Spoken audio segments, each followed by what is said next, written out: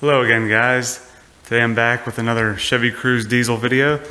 Unfortunately, I have a check engine light on. It's P205B, which deals with this reductant tank temperature sensor circuit performance.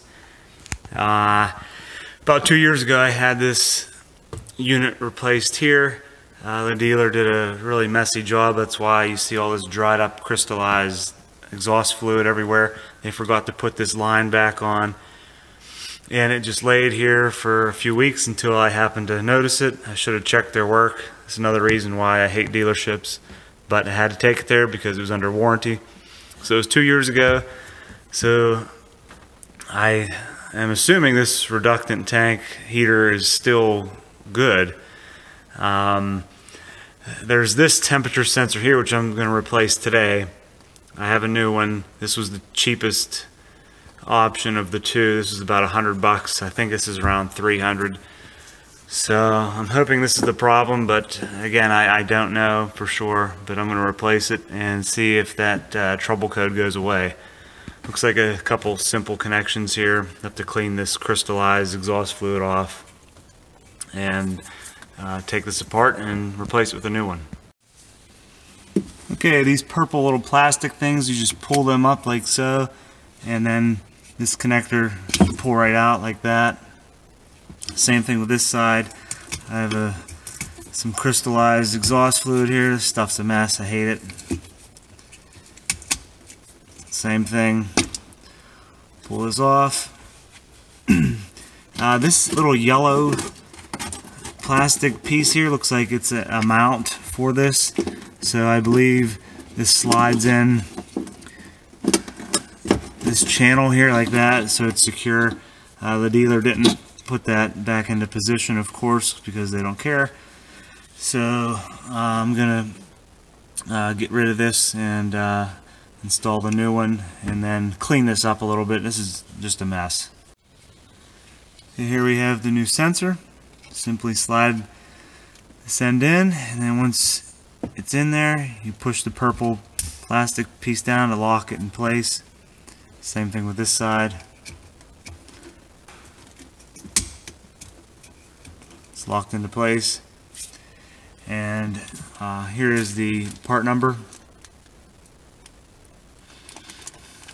You can see the tag there. This made in, it's actually made in Germany. If you look through the back, you can see Germany here, so it's a Bosch sensor made in Germany. I hope that's the problem. We will see if that check engine light goes out. Might have to drive it for a while until the computer notices it, but we'll find out here shortly. I'm going to go ahead and clean this area up here. It's just a mess. Okay, I cleaned this up the best I could without really tearing everything apart. I have the new sensor secured and in place.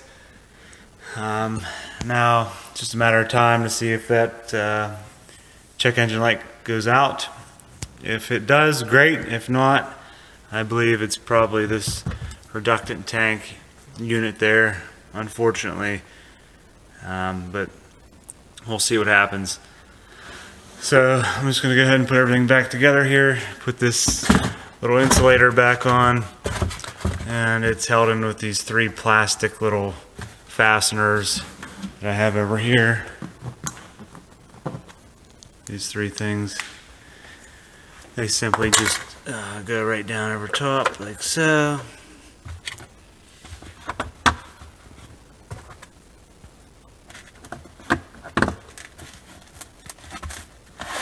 Okay, that's it. And then you have this that goes in.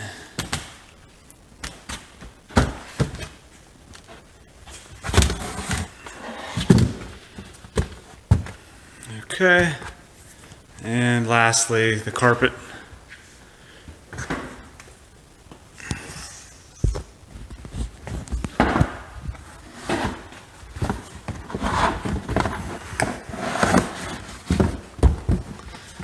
Alright, so that's it, guys.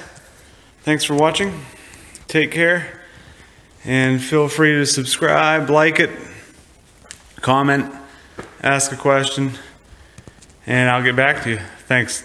Take care, guys.